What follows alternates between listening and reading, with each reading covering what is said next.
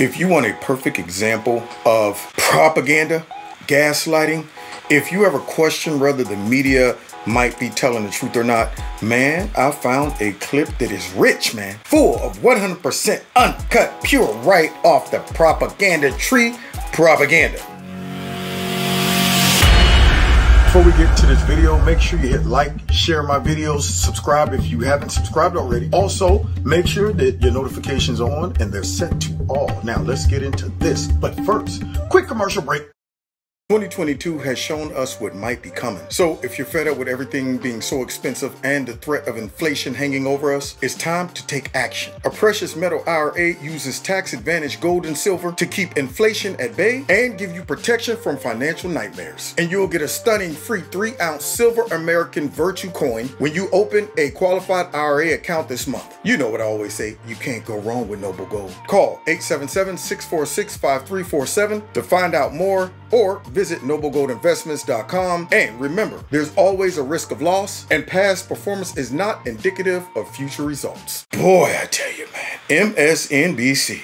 It's just, you can't get much worse than this. So guys, welcome to Kevin's Corner, where I try to make some sense out of nonsense. And you know, there's been this rumor going around about there's a crisis down at the southern border, and people who actually work down there, who live it, who sees it, they recognize it. And also people with some common sense and some intelligence who have seen the plethora of video footage of hundreds and thousands of these people coming across the border. They also recognize it. You don't have to live there. You don't have to be down there on that border to know that this is a problem. All you have to do is have some eyeballs, a brain, some ears, things like that. Watch a couple clips of these people lining up for miles and miles and miles, just walking right up to our Border Patrol agents. And hola, I'm here. They told me to come and apply for asylum. Oh, okay, yeah, sure. Well, what's your name? Okay, all you got to do is just watch that. All you have to do is find a couple clips of Boeing 747s landing on tarmacs in the middle of the night, dropping off illegal immigrants and stuff like that.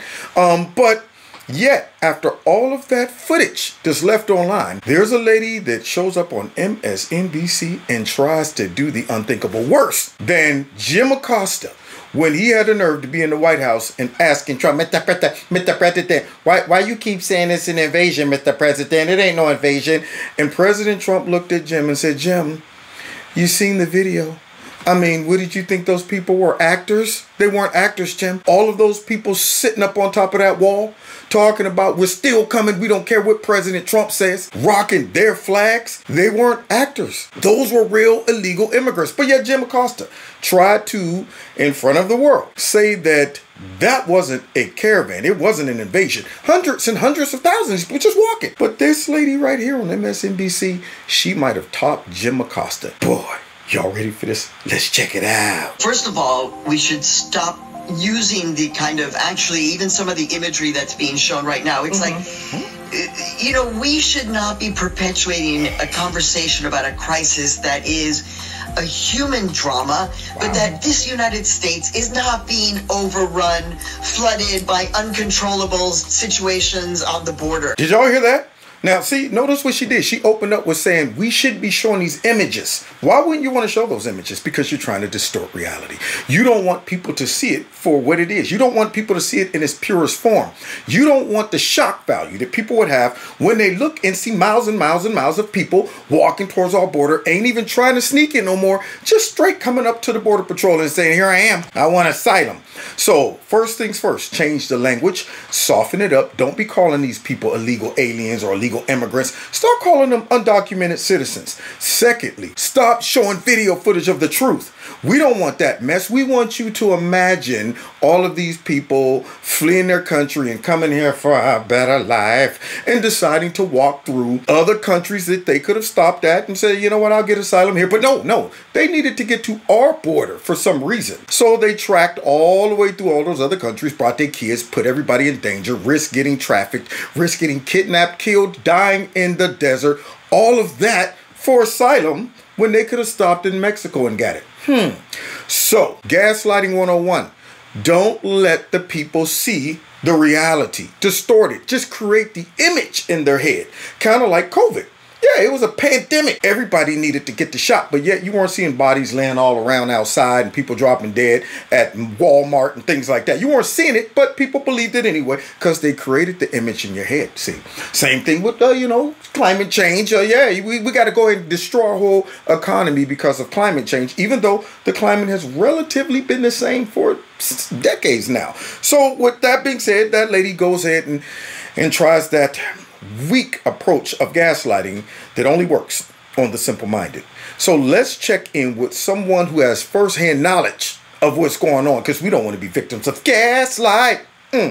Democrat light. Here we go. Yeah, and I saw you down in Arizona a few weeks back, and I think the word has gotten out now that this border does not exist, as we just heard the congressman say. Without a border, we don't have a country. This is a matter now of national security. Sure. Who is crossing the border in your backyard? What can you tell our viewers? That's not happening in terms of tens of thousands of people trying to get. No. Well, we get them both ways. We get them through the desert. These are military aides, men in camouflage clothes, carpet shoes. They're trying to avoid detection. Many of them already have criminal histories here in this country or in their own countries. Wow. They work directly for the cartels. They're transporting humans. They're transporting drugs. They're enslaving humans. We also have the I-10 freeway, which is one of the main corridors for human trafficking and drug trafficking into America. My guys are out there every morning. You'll see a video I just posted on Instagram and Facebook where I was out with our guys the other day. We pulled over a lady, American citizen, and she had 4 illegals in her car and pretended like she had just picked up hitchhikers. Whoa. We also had a guy who we picked up that was had committed second-degree sexual offense in Oregon that he had been convicted of, sent back to Mexico only to come back again. So this is what we deal with every day. It's not getting any better, and we're doing the best we can. But the federal government, not the employees on the ground, they're doing an amazing job. But the federal government in Washington, D.C., Mayorkas, Biden, all of those guys are absolutely failing the American people. So in other words, those people up in D.C. who created this crisis and want to see this crisis continue and have an invested interest in bringing a whole bunch of illegal immigrants here, regardless of the price that American citizens pay, regardless of criminals potentially sneaking in, regardless of the cartel getting rich, regardless of it being obvious that the cartel is exploiting this as well, because they're coming in their camouflage suits and stuff and army crawling and stuff. That doesn't look like they're coming here for good intentions, see? But in spite of all of that, the Biden administration is okay with lying to the public and saying that we got it all under control. And then what they do is send that lady out from MSNBC as a propagandist to try to tell you, unlike this Border Patrol sheriff right there, who's down there seeing it all, hands-on, trying to tell you it ain't even a problem. And this guy and people like him shouldn't even be showing images like this. We don't want you seeing what's really going on down there at that border. See, it's kind of like when, Biden first took over and they refused to let all of the media come down and take a look at what was going on down there. But under Trump, they all went down and snooped around because Trump wanted transparency.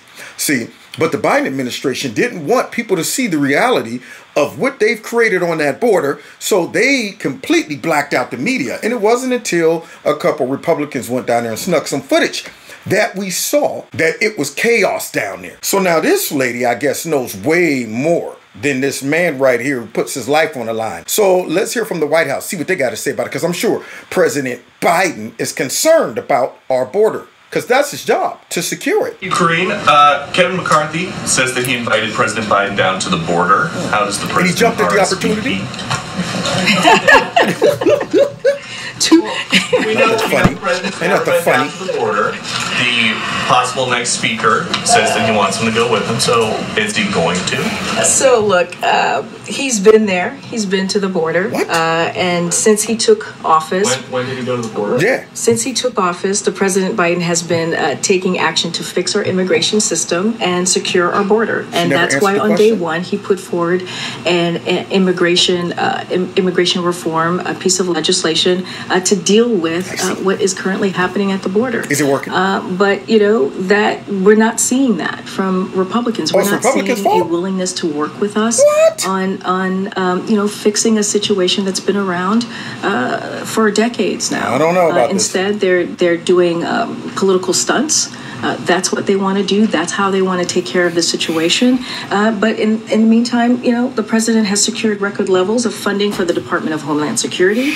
We have over 23,000 agents working to secure the border. We've taken thousands of smugglers off the streets, and we're cutting down on asylum processing times, and a number of individuals arriving unlawfully from northern Central America and Venezuela is coming down significantly because of the actions that the president has taken. Okay. So now the gaslighting just doesn't apply to MSNBC. It starts at the White House, as this woman started off with the lie.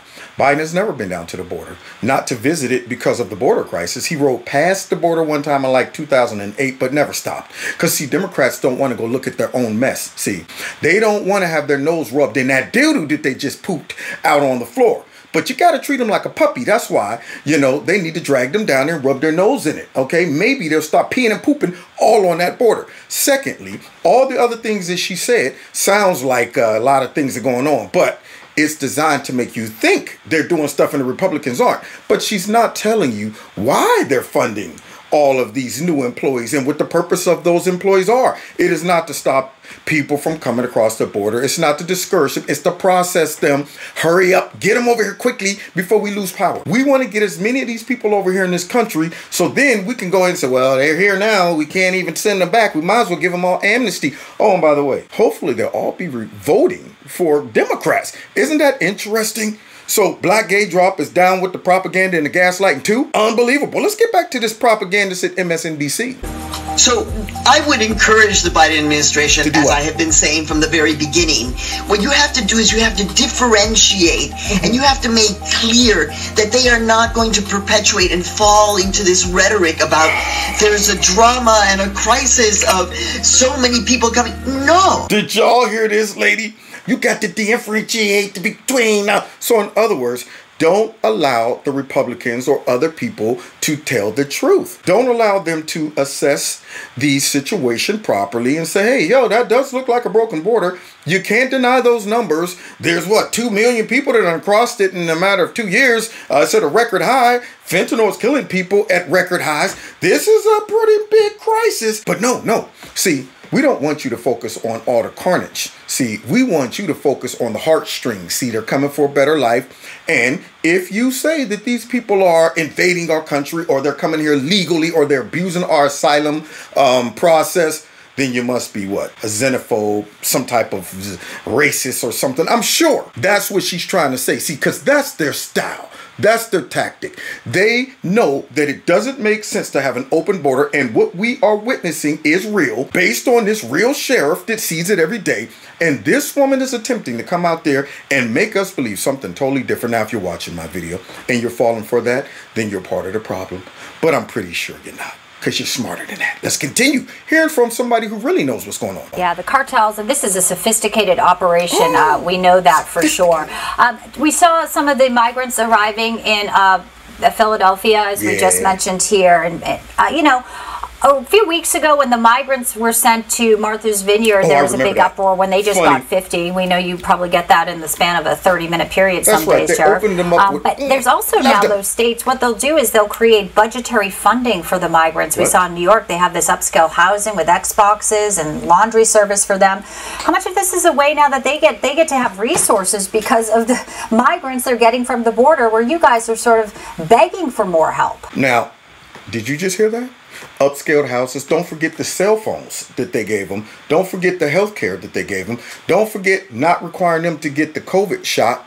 No, don't forget any of that. Don't forget traveling and sending them all over the place and putting them up in nice hotels and offering them a community college and Vatican care, as Joe Biden say. Don't forget all of that. Don't forget the baby formula, the big crates. When our citizens were struggling, trying to get baby formula, the precious illegal immigrants, they had it. They had it. Yeah, don't forget that. Don't forget the fact that you over here as an American citizen, if you commit a crime, they will rip your babies right from your arms and say you shouldn't have committed the crime. But see, if you separate them from their parents, then all of a sudden you're animals. See, don't forget none of that, okay? Don't forget the fact that they can repeatedly break our laws and be released right back into our interior because they don't want to bring attention to what's going on down at the border. you know, the lady from MSNBC, she let us know. Don't even show that stuff. We don't want to see that. We don't want American citizens looking at the fact that y'all have repeat offenders that you know came over here, broke the law, and you might just let them on out. You might allow them to flee to a sanctuary city and stuff like that. Yeah. See, don't forget what they're doing to really degrade the American citizen by prioritizing illegal immigrants over them. And that's a slap in the face. But if you're one of those people who vote for Democrats, you're okay with this. Yeah, maybe you should go down to South America and swap, you know. I don't know. Maybe. I don't know. You know, what a slap in the face to the American people. We have American citizens on the streets, homeless, starving, America first. Who need help, especially in Philadelphia. Yeah. I've seen pictures and videos of Kensington. Jason Jones with Newsmax just did a whole piece about what's going on there in Kensington. It's zombie land over there. And yet we're taking that valuable money and we're spending it in other places. In particular, we're spending it on people who came here into this country illegally. They broke the law. Democrats. You know, I don't love transporting people all over this country, but we have no other option because the federal government doesn't give us the ability to take those people back ourselves. So we have no other option but to send them somewhere where they've claimed that they want to take them. And those are those sanctuary cities. So good luck, Philadelphia. I think they're going to start to see firsthand just how impactful this is, just like Martha's Vineyard did with one busload or one plane load. Yeah, because Martha's Vineyard was supposed to be inclusive. And they had signs and stuff that said, we welcome illegal immigrants. This is a sanctuary city and there is no such thing as an illegal human and all of that stuff in the Statue of Liberty and freedom. And this is a melting pot until those people showed up. And then within 24 hours, they had them out of there. Okay. Gave them a hug and a kiss goodbye at the same time. Welcome. Okay, see you. Get them out of here. See, they don't want to be confronted with their own mess. But once again, go get yourselves, if you're a voter, go get yourselves a newspaper, roll it up real tight, okay? Okay, so it'll pop.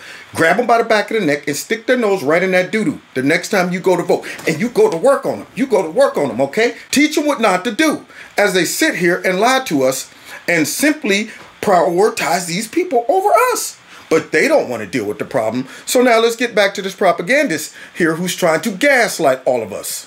Es que no es así. It's not that way. English, you know what's out America. of control, Paula? And I know you know this, Pao.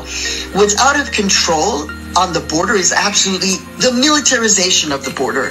The dehumanization of people at the border. See the tactic? Did y'all see that tactic? What we're going to do now is say the real problem is the dehumanization of the people on the border. Kind of like how they dehumanize all the conservatives that's running around and, you know, call them white nationalists, Nazis, xenophobes, homophobes, and all of the other phobes you can think of. And they wonder why our whole country is at odds with each other, why it's fractured. Okay, because of people like this who, instead of acknowledging the problem and enforcing the law, comes up with a clever way to silence people who sees it and recognize it and got a problem with it, to demonize people who calls it for what it is. Nobody's dehumanizing these people. Frankly, I don't even blame them. If I lived down there and I saw President Biden get on there and say, hey, when I get in office, I would tell him to surge the border, I would be on my way too. See, so it's not them. It's people like her who are encouraging this, downplaying it, trying to cover it up, trying to attack anybody who recognizes it's a problem and trying to stop it, all because of a bigger agenda. Same thing with the whole Biden administration and the whole Democrat Party. They're doing this on purpose and not taking any type of knowledge from the people who actually work down there. So we better close out hearing from this sheriff who might just have the solution to the problem. And it ain't what this gaslighter just tried to tell us it is. But Mayorkas, you know, despite impeachment threats, his statement through his spokesperson, he's not stepping down. Just your reaction quickly, Sheriff Lamb. Well, I read his article. He talked about violence, and there is a lot of violence in this country because they have contributed to the divisiveness in this country. Race, religion, every time you disagree with them, they call you a name. And so it's no surprise that we're seeing a rise in violent crime, undermine the rule of law. He needs to go. Let's start securing our border. Get him out of there. My man hit it right on the head. Just like we heard that propagandist, that gaslighter talk about why we're dehumanizing these people. That is a dirty, stinking tactic. And that does not allow us to subvert the law break the law. That's not a green light. That's not a hall pass to break the law. Okay? Yeah, that's like saying, you know what? Some of the people in America who breaks the law, you can't call them what they really are because that dehumanizes them. You know, Jeffrey Dahmer, he wasn't eating people. He's just, you know, humanly inclined to dine on human flesh. Yeah, something like that. Yeah, you can't qualify these things. Somebody who robs banks, they're financially disabled. Therefore, they have a disease that causes them to have to stick their hands in the cash register and take money. See, so let's not label people what they are, because then people will frown and say, yo, we were taught that when you come across somebody else's border, you're violating their sovereignty and their laws. But yet all these people are doing that. Why aren't you Democrats recognizing that? Why aren't you identifying it and labeling it as it really is? Or are you trying to redefine it, forget it, dismiss it, and enable it because you have another agenda? Thus, you send that gaslighter out there to try to convince us that what we see is not true. And you wonder if there's a such thing as fake news. And MSNBC allowed that person to get on TV and vomit up all of that uncut, pure, stinking, funky, disgusting, green pea field poop smelling doo-doo brown. Y'all doo-doo brown, y'all doo-doo brown. Dumpster juice, pus hanging out of it, snot, doo-doo, and vomit, and nothing but boogers and stank all over that propaganda. And they allowed her to come out and spew that mess up and try to tell the American people, go on now and eat that. But not me. I don't eat no propaganda, man. I expose it. Now, God bless y'all. God bless America. See y'all next time in Kevin's Corner. Take care. God bless y'all. God bless America. Don't forget to hit that like button. Share my videos. Find me on Facebook, Twitter, Instagram, all those good things. And please check out Extreme Teas, my sponsor. If you like their products, please click on the link below this video. Put Kevin in a promo code. You'll get a 20% discount. If you'd like to donate to Kevin's Corner, feel free. The links are below this video. If you want to be a part of my $2 a month club, also feel free to do that. All it entails is you simply dropping $2 a month into one of those links below the video. Or if you want, you can drop a nice big fat lump sum in there to offset the stuff that we know goes on with big tech. If you haven't subscribed to my channel, please subscribe. Make sure that you are still subscribed. And finally, set your notification button to all, because YouTube is playing games, y'all. Now, God bless you. God bless America. See y'all next time in Kevin's Corner.